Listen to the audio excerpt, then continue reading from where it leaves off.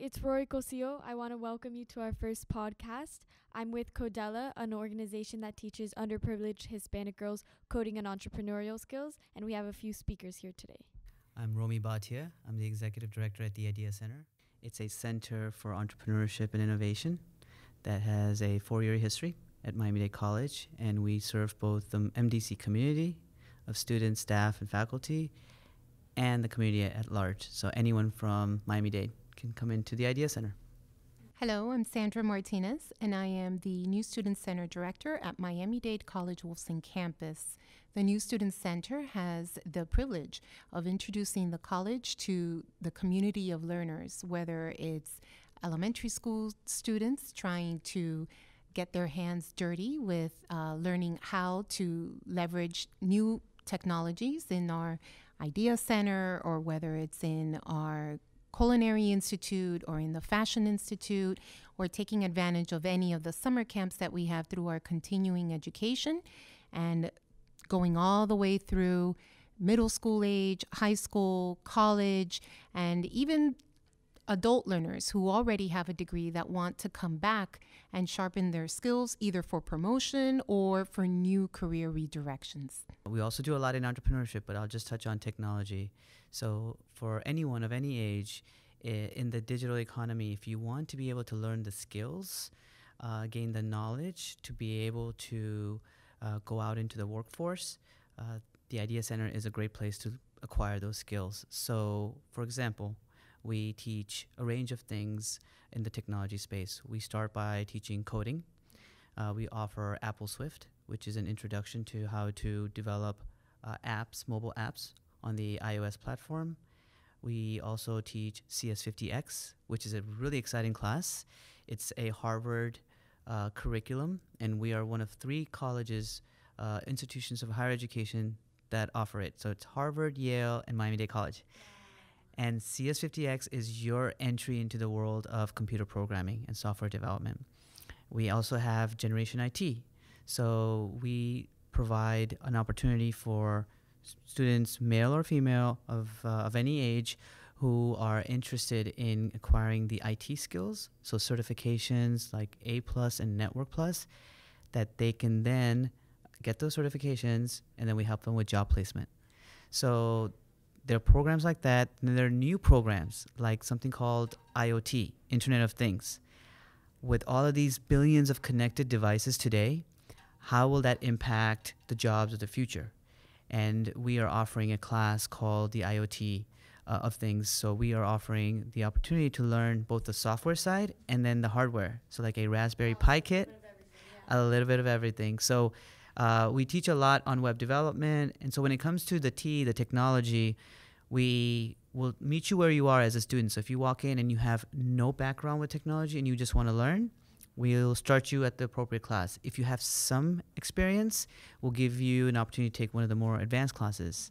So it really just depends on where the person who walks into the Idea Center is coming from. For students under the age of 18, there are rules to be able to take a class at Miami-Dade College and be enrolled. We've had students as young as 13 years old who are duly enrolled or are being homeschooled that came and took our web development class. So what we really look for is the passion and the desire to want to learn a topic, not necessarily whether you meet an age requirement for most of our programs. Not all, but for most of them. We also do a lot in entrepreneurship, but I'll just touch on technology. So for anyone of any age in the digital economy, if you want to be able to learn the skills, gain the knowledge to be able to go out into the workforce, the Idea Center is a great place to acquire those skills. So for example, we teach a range of things in the technology space. We start by teaching coding. We offer Apple Swift, which is an introduction to how to develop apps, mobile apps on the iOS platform. We also teach CS50X, which is a really exciting class. It's a Harvard curriculum, and we are one of 3 colleges, institutions of higher education that offer it. So it's Harvard, Yale, and Miami-Dade College. And CS50X is your entry into the world of computer programming and software development. We also have Generation IT. So we provide an opportunity for students, male or female, of any age, who are interested in acquiring the IT skills, so certifications like A plus and Network plus, that they can then get those certifications, and then we help them with job placement. So there are programs like that. And there are new programs like something called IoT, Internet of Things. With all of these billions of connected devices today, how will that impact the jobs of the future? And we are offering a class called the IoT of things. So we are offering the opportunity to learn both the software side and then the hardware. So like a Raspberry Pi kit, a little bit of everything. So we teach a lot on web development. And so when it comes to the technology, we will meet you where you are as a student. So if you walk in and you have no background with technology and you just want to learn, we'll start you at the appropriate class. If you have some experience, we'll give you an opportunity to take one of the more advanced classes. So it really just depends on where the person who walks into the Idea Center is coming from. And for these programs, there's no age limit? Nope. For students under the age of 18, there are rules to be able to take a class at Miami-Dade College and be enrolled. We've had students as young as 13 years old who are duly enrolled or are being homeschooled that came and took our web development class. So what we really look for is the passion and the desire to want to learn a topic, not necessarily whether you meet an age requirement for most of our programs. Not all, but for most of them. How interesting. My next question will be, Sandra. So how important are role models and why? And who is yours, and what impact have they had on your life and your career? For more than one reason, but a big reason why who role models are and how they shape us is important, because I remember being more or less your age and hearing someone that I had admired and looked up to fall from grace to a certain extent. And it's not until later on that you realize that people are in our lives for perhaps seasons. So maybe my idea of role models is a little different. People come in and out of our lives to serve a very particular purpose, to teach us lessons, even if it's what not to do. So role models are very important. And from a professional viewpoint, I would share that it's important to find someone who's going to support you along the way, whether it be a teacher or whether it be an industry professional, or even someone who shares your passion but has found a different way of delivering it. And that's why institutions and programs and agencies like the Idea Center are so important, because they provide that network of industry experts to connect you with potential role models or just that expertise to get you to that next step. As far as who is my role model, I think one of my early role models has to be my grandmother. And my grandmother was someone who always wanted to be a teacher, but couldn't. Her father would not allow her. Her father, obviously we're talking about someone who grew up in a very different world in a very different time period. And it wasn't until she got married that while her husband was at work, my grandfather, she was actually the classroom teacher for the children in her neighborhood. But she never had that opportunity, and maybe that's why from a very young age I knew I wanted to be a teacher. After that, I think while I was in college, I looked up to one of the associate deans in my global awareness program at Florida International University. I was in love with the idea of impacting so many people just through very basic concepts of access. And throughout my profession, I've had different women who were either executive directors or deans here at the institution inspire me and push me to get to that next step in my career. So without a doubt, the people that you surround yourself are very, very important. And even when and if they fail you, it's okay, because without a doubt, people are in your life for seasons and they're there to teach you something. And as long as you're able to leverage that lesson, it's always a good experience. So for both of you, why is it important to empower women and other minorities to enter STEM fields and other tech fields? From someone who's not in the tech field and at times can be quite intimidated and including getting my cell phone and throwing it across the room because it's not exactly doing what I want it to do. I think it's important to inspire women because you never know when the next big idea is coming or from where. And I think people miss opportunities or they don't allow people to stand up and rise to the occasion. So women, we've come a long way, but there's still so much more. I think one of the saddest things that I see happen is women not pausing to help the woman next to them. I think that is a greater issue than access, because if there isn't access, then we should be mavericks and make the opportunities come up. So pausing and extending an opportunity to the person next to you is very, very, very important. But again, we shouldn't stifle anybody's opportunity or potential, because the next great idea can be coming from the lady sitting next to you. That's a great point. Going back to the talks we heard earlier about like working together and teamwork, and how that's sometimes more important in the workplace than just individual work. That's when innovation really grows, right, and begins. So even if a person who comes to the table has no prior experience, that may actually be the opportunity, because they're not confined to a certain process. So that creativity leads to innovation, leads to the next great idea. Right, right. As a country, our greatest strength is our diversity. Diversity not just in ethnicity, but then also in gender and age. It's what in America makes it so great. So when there isn't an opportunity for women at the table, we lose out as a society. And as it was mentioned today, but it's commonly not known, Ada Lovelace, right? Before we think of men as being the coders, women were originally there as being the pioneers. And so why do we want to continue to create opportunities to allow women to go into the tech field? Because they're heavily underrepresented. And until we can find that equitable balance, it's important for us to make that space, because without that, we won't get the richness of thought and perspective. Right. And not to mention something that our college president, Dr. Padron, mentions a lot, talent is universal, but opportunity is not. Right. So we have to create those opportunities for everyone, but particularly those who are underrepresented. And at the moment, women are heavily underrepresented in the tech field.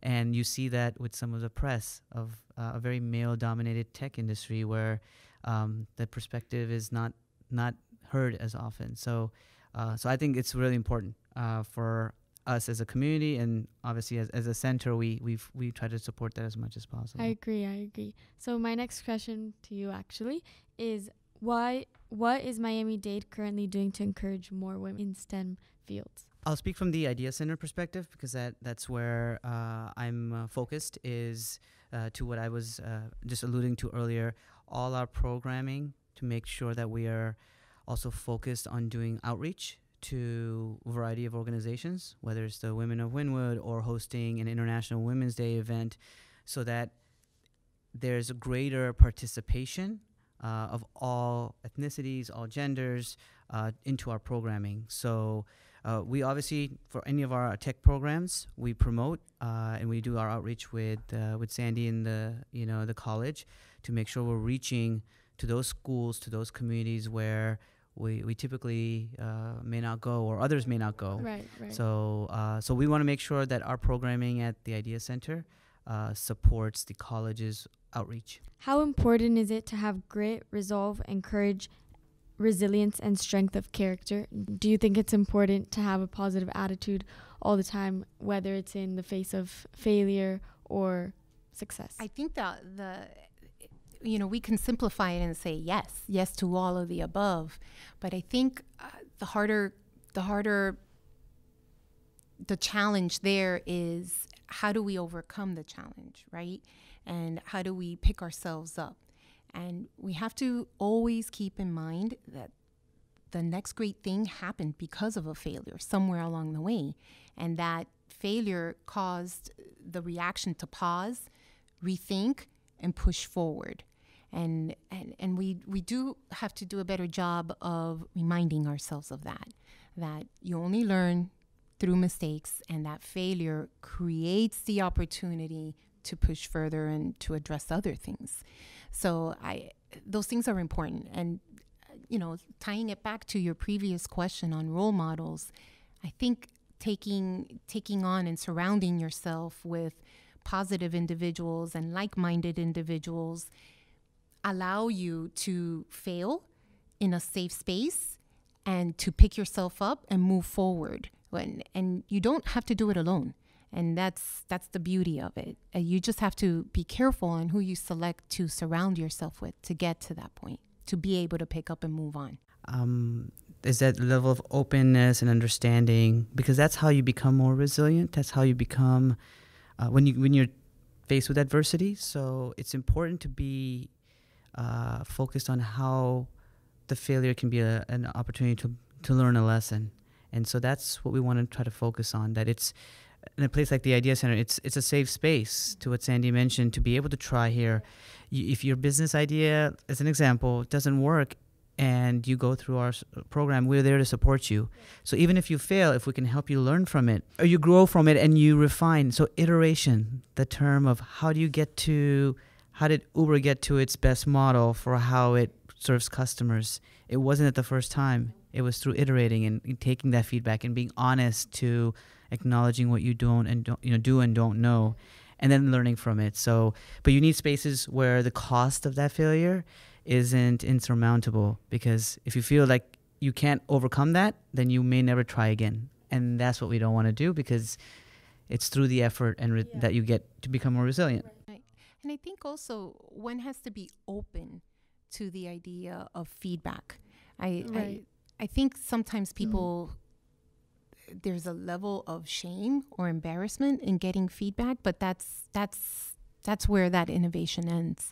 So as you're going through this process, you have to be open to feedback, because that perspective might be what you need to push through and get you to the next step. Right. What would you say is the best piece of advice you've received that you would like to share with others? I've had wonderful mentors in my life. There may not be a single piece of advice, but one that comes to mind is to be persistent. And persistence in my life, and I've gotten it from the amazing women in my household. So there are mentors I have between my sister and my mother and my grandmother, but then others in the field who have said to me, Romy, as you're committed to public service, it's not going to be easy serving community, because you're going to face a lot of challenges, but persistence will help you outlast the challenges. So I carry that with me a lot as words of wisdom. I like that. Persistence will help you outlast the challenges. I think one of the things that holds true for me, especially when I am challenged, is to remember the journey. It's not about the moment, that there is a bigger picture, there is a greater purpose. And as long as you maintain your focus on the purpose, you can overcome just about anything. And I've noticed, and it's taken me a while to get to this point, but I've noticed that when I am most frustrated, it's because I lost sight of purpose. So, that piece of advice came to me, as a matter of fact, through a sisterhood of friends of mine at my church, as a matter of fact. And it's not about being overly preachy or religious, because they're women professionals just like I am, and we've had all sorts of challenges, and maintaining a career, maintaining a home, and trying to do it all. I think that's a bigger challenge for women today. We're told you can do it all, and you fall into that trap that you can do it all. But once you find purpose, things fall into place, and sometimes things fall off the table because they were supposed to. But that's the purpose, I had one other thought that came to mind that I always carry with me as words of advice. Celebrate early and often. We sometimes forget to celebrate, as to what Sandy mentioned, the journey. So celebrate early and often, I think, is really important. Well, thank you guys so much for your time, and I really appreciated talking to you. It was our pleasure. Thank you. This was wonderful. Thank you for the opportunity. So we have a new speaker now. If you could just introduce yourself and tell us a little bit about what you do. Sure. My name is Terry Carbonell, and I'm a pilot. Right now, I work part-time for the Monroe County Mosquito Control District, so I kill bugs, which is kind of a fun thing to do. I've been a pilot for about 13 years. Wow, amazing. So a few questions. I know that there's a huge gender gap when it comes to different fields, particularly like I'm into STEM and technology fields. Does that apply to your field as well? Oh, absolutely. Right now, there's only about 6% of the pilot population is female, so there is an absolutely huge gender gap. I mean, female pilots are still an anomaly, and very often times when I've flown someplace, even when I'm by myself, I get out of the airplane and the first question that's asked by both men and women is, where's the pilot? Wow. So I kind of jokingly look around both ways and say, oh my gosh, it's me. That's so funny. How did you get into this? I started flying when I was 44, so I got into being a pilot late in life. My husband was ill. He had Alzheimer's disease, and it became apparent to both of us that he didn't have much time left. And he loved airplanes, so he, long story short, asked me to get my pilot's license so he could spend whatever time he had left on this earth in an airplane. Wow. So 46 days later, I had my license. I studied. Amazing. In 46 days. I was highly motivated, and I did my ground school and studies every night. And every morning I was out at the airport at 7 o'clock and flew with my instructor for a couple of hours and took my check ride 46 days later. And haven't looked back since. Incredible. So how important are role models to you and why? And would you say that you have someone in your life who impacted you to enter your career? Well, impacted definitely was my husband. I never right. had any inkling my whole life to fly an airplane. I'm a licensed attorney. I went to law school. Wow. And then after law school, when I got married, my husband and I wanted a business we could do together, so we started demolishing buildings, and we had a construction company and a bunch of employees and stuff, and we sold everything when he got ill. So really, I wouldn't be flying had he not asked me. Right. But throughout our lives, Mario was always a wonderful visionary for business, but he was born and raised in Cuba, so English was his second language, and he had a little more trouble kind of negotiating the business world than I did, so we made a good partnership. But after he passed away, I was looking for inspiration on what to do because I had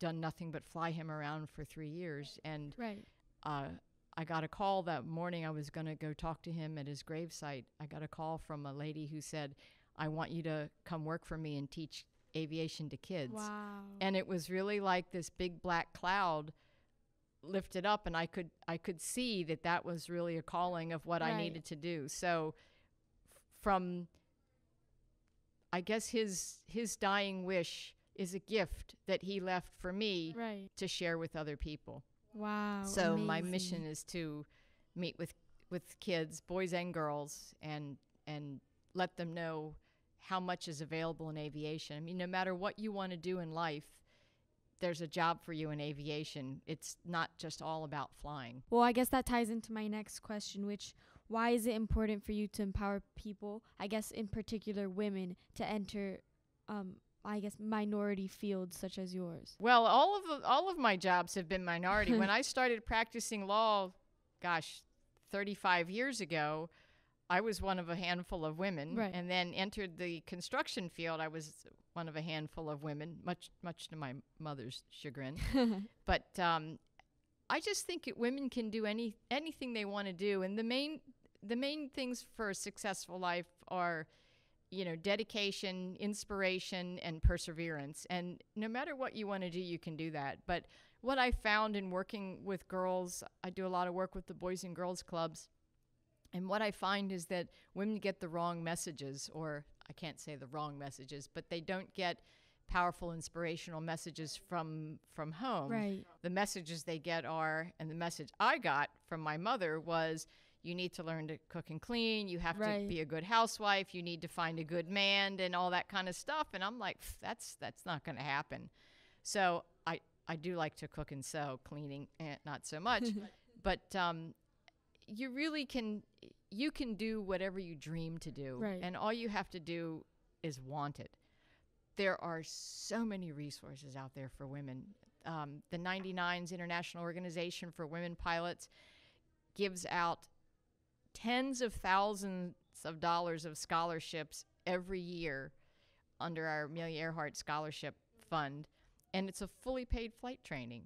We have Fly Now scholarships that provide $6,000 to flight training. There's academic scholarships, so if you wanted to be, an engineer, an aeronautical engineer, or something else dealing with aviation, we have academic scholarships. So there's a lot of resources out there available to women. All you've got to do is want it. Right. So how important do you think it is to have grit and passion and interest in whatever field you choose? And do you think that that's teachable, or do you think that that's just something that comes with? I think it can be. I think it can be learned. I mean, and I have to go back and look at my own life. My mother she pushed me to do well in school. I was a nerdy kid in school. I mean, I always did well in school, but I don't need anyone to push me because I push myself hard enough.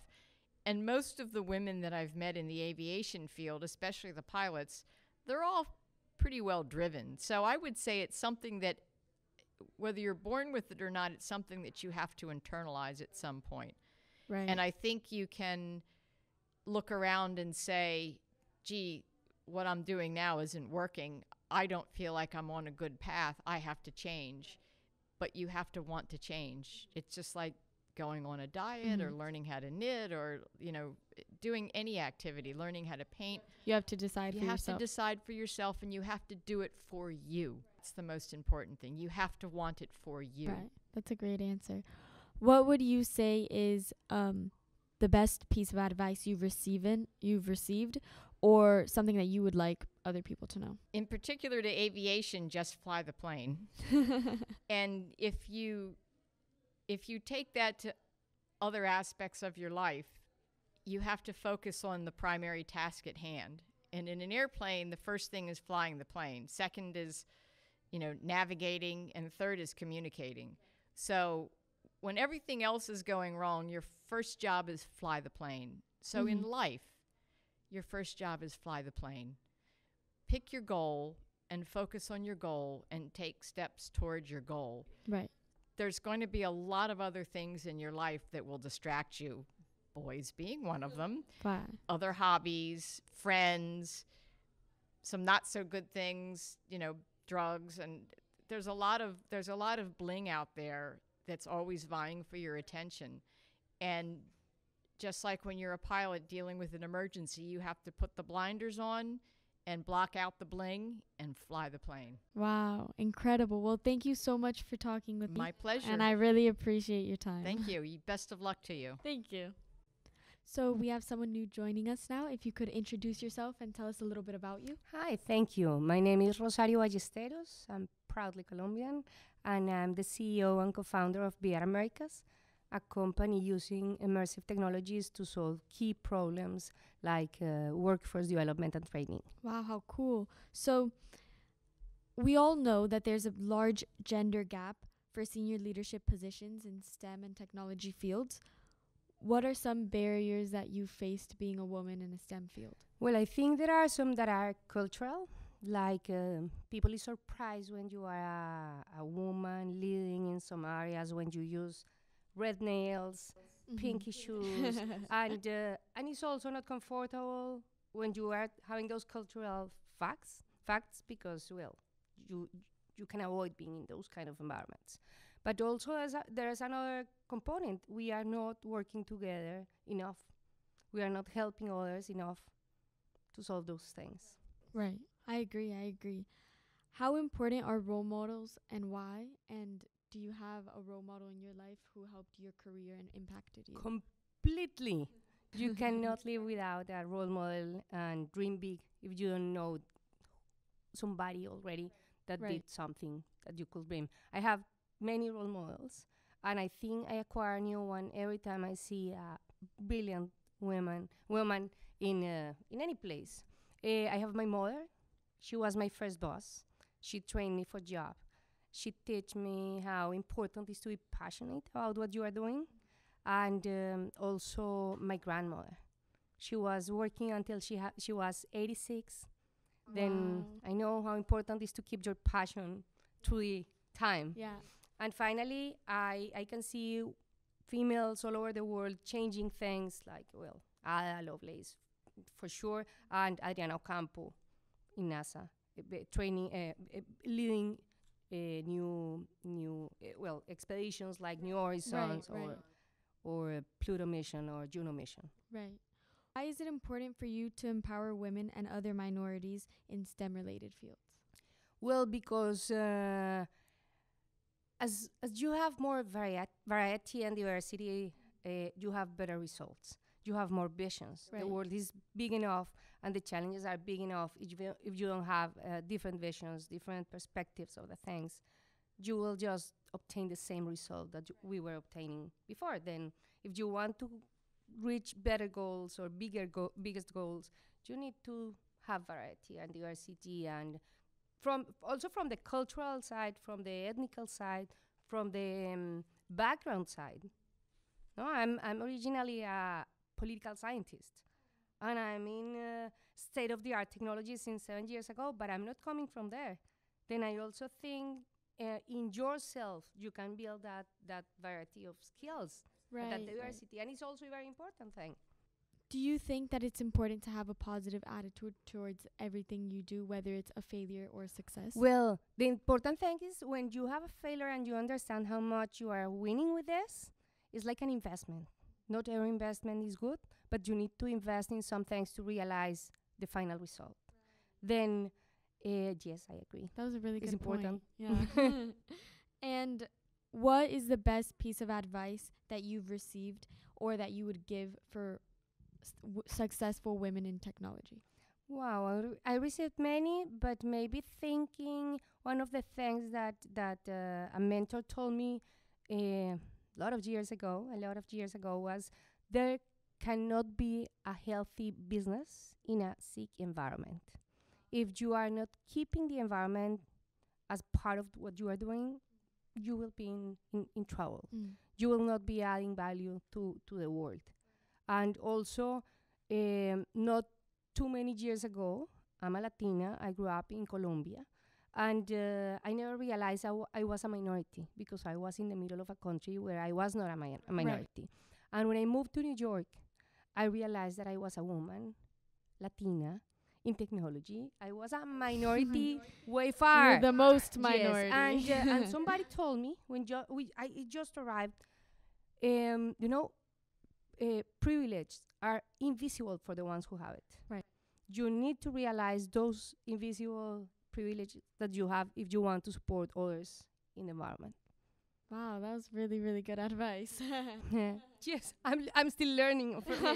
It's really nice. Well, thank you so much for talking to us. Yeah, and I really appreciate your time, and I loved your talk. It was amazing. Thank you very much, Noah. Thank you. I'm super proud of being here. Thank you. So that's the end of our podcast. Thanks so much for listening. We're going to wrap up now, and I had a great time.